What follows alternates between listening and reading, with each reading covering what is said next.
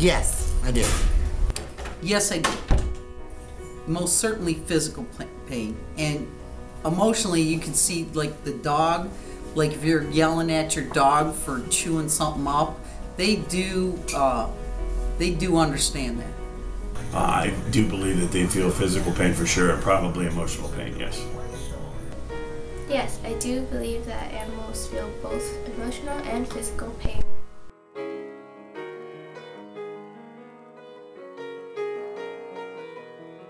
No. No.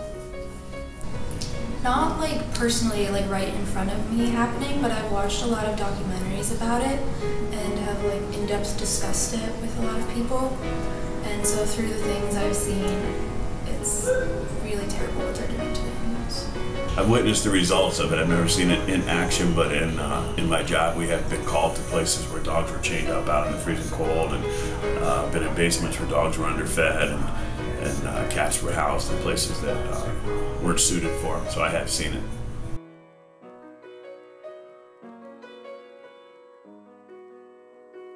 Well, because I believe animals are a part of our family. So for an example, let's say I have a friend who's not an animal lover, but you're coming to visit my home. I'm not going to put my dog away because it's his house. So he has a right in being free. Well, I happen to eat meat, so I don't think they should be treated equally as human beings, because I raise sheep, and then they end up in my freezer. I wouldn't raise humans and have them end up in my freezer. I think that in our society we should be able to. That's not to say that like there isn't like a food chain, but with the way that society has evolved, I don't think that we're in that natural sort of habitat where that needs to apply. So I think that at this time we should be able to do that. Absolutely. Anything that we can do to make it better from a neighborhood standpoint, throughout the world, we should try to do. I do, yet I don't, because I don't know the way humans are treated and animals are treated. I feel like maybe animals are treated a little bit better.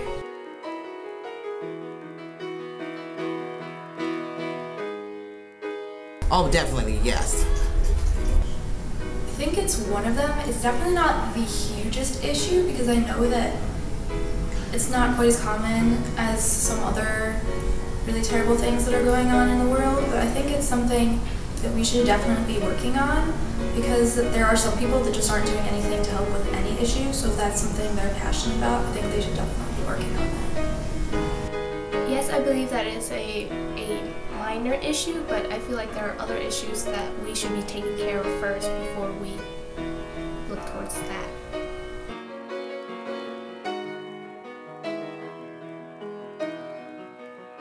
Yes, I do. Yes, I do.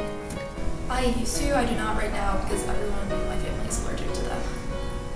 I don't anymore. I've had pets my whole life, but about a year ago, our last one passed away, and we have been pet-free for about a year now.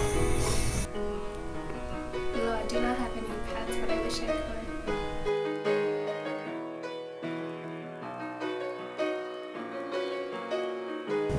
could. Yes, I do. And I think they care about animal abuse than people who don't own pets. Yes and no. A lot of people who abuse animals abuse their pets. So, like, people who have exotic pets and stuff do a lot. But then, on the other hand, people who like really care for their pets and are around animals a lot have more of a connection with them, rather than people who aren't around animals, which is sort of the same as a lot of other issues. Like, if you're never around people of a different religion, you're going to be less tolerant of them, rather than if you actually know people of that religion.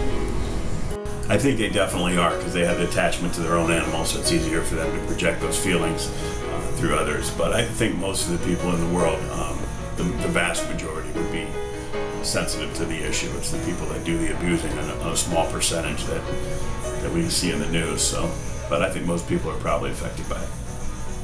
Honestly, yes, I do believe that pet owners would have a more issue with animal cruelty because they actually have the pets and they have a better bond